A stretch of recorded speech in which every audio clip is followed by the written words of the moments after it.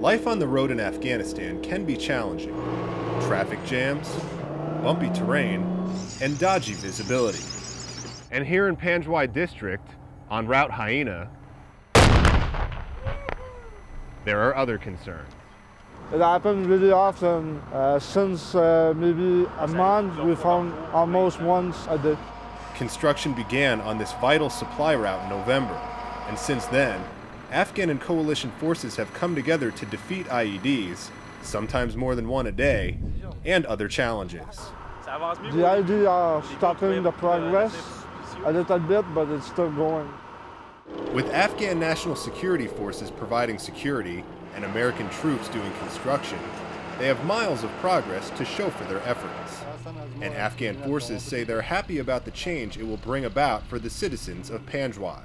After that, they can transport the produce from here to the bazaar easily, and this improve their economy, and also it has a good result for security.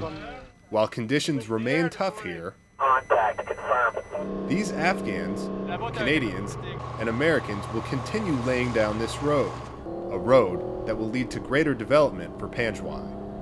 Petty Officer Dustin Diaz, Panjwa'i District, Kandahar Province, Afghanistan.